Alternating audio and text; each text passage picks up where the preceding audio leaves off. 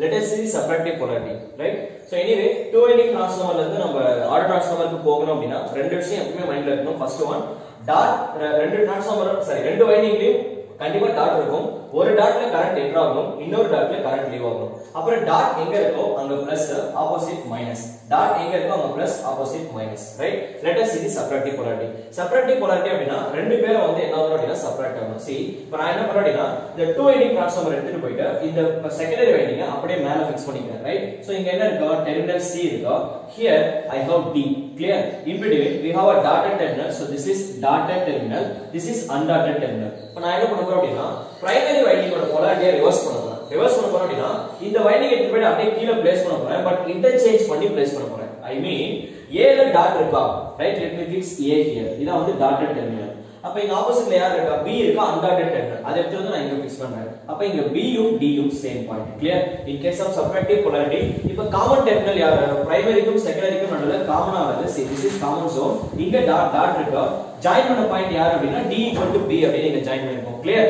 Next, let us see the voltage வந்து எப்படி இருக்கு அப்படி பார்க்கலாம். See, while calculating the voltage, இங்க பிரைமரில எவ்வளவு வோல்டேஜ் இருக்கு? 110, ரைட்? அப்ப இந்த வைண்டிங்ல இருக்க வோல்டேஜ் 110. இதுல எவ்வளவு வோல்டேஜ் இருக்கு? That is 220 voltage that we know. Next என்ன பண்ணனும்? dotted terminalல என்ன வரணும்? பிளஸ் வரணும். undotted terminalல மைனஸ் வரணும். dotted terminalல பிளஸ், undotted terminalல மைனஸ் வரணும். See there, ரெண்டு பேர் எப்படி இருக்காங்க பாருங்க. இங்க பிளஸ் மைனஸ், இங்க minus plus, both are opposing each other. அப்ப total voltage என்ன வரும்?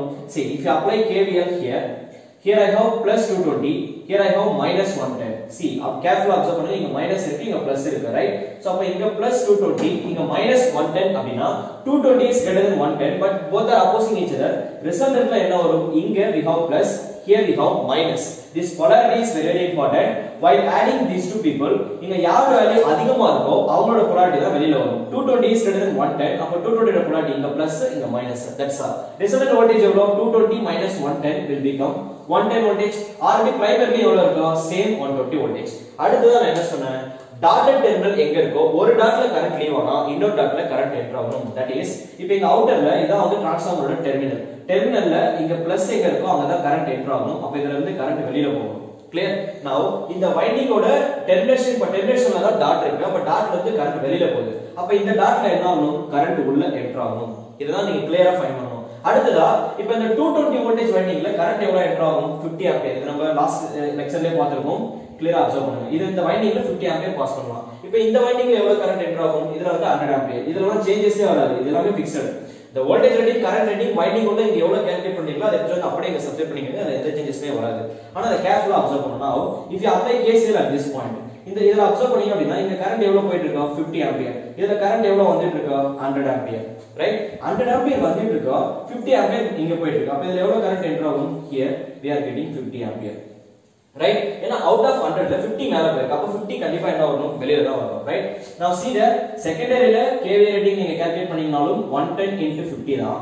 பிரைமரியில நீங்க KVA rating கால்குலேட் பண்ணாலும் 110 into 50 தான். There is no changes. Right? அப்ப எவ்வளவு வரும்? 5.5 kVA. Clear? From this, now you can also calculate the efficiency of the auto transformer. So efficiency is output power 5.5 divided by output power plus losses எவ்வளவு? That is 1.22, right? Into 100. எவ்வளவு வந்து பாருங்க? Approximately it will be 81.8%. Clear? This is the efficiency of the auto transformer. Now see there, in subtractive polarity, efficiency of the auto transformer is reduced. And one more thing, அந்த shortcut ஒன்னு பார்த்தோம் இல்லையா? KVA rating of the auto transformer equal to 1 by 1 minus k into KVA rating of the two winding transformer அப்படின்னு சொன்னோம் இல்லையா? This case is applicable only for additive polarity. Clear? In subtractive polarity, you cannot keep the same relation. You don't get the answer. You can cross check. Clear? So இதை use பண்ணாதீங்க. இதை நீங்க எங்க use பண்ணிக்கலாம் அப்படினா that is only for additive polarity. We saw many relations. Copper winding க்கு பார்த்தோம், அப்புறம் KVA rating க்கு பார்த்தோம், அப்புறம் voltage drop க்கு பார்த்தோம், right? Use all those relations only for additive polarity. So subtractive polarity you have to go with the normal என்ன சொல்றது? procedure apply பண்ணி டாட்ல என்ன வரும், undotted terminalல என்ன வரும் எல்லாத்தையும் கிளியரா அனலைஸ் பண்ணி அதுக்கு அப்புறம் calculate the efficiency. Clear? That's all. That is all about subtractive polarity. I hope you all understand. இதுல வேற ஏதாவது क्वेश्चंस வந்து வராது. மோஸ்ட்லி வந்து இந்த ரெண்டு தான் கேட்பாங்க.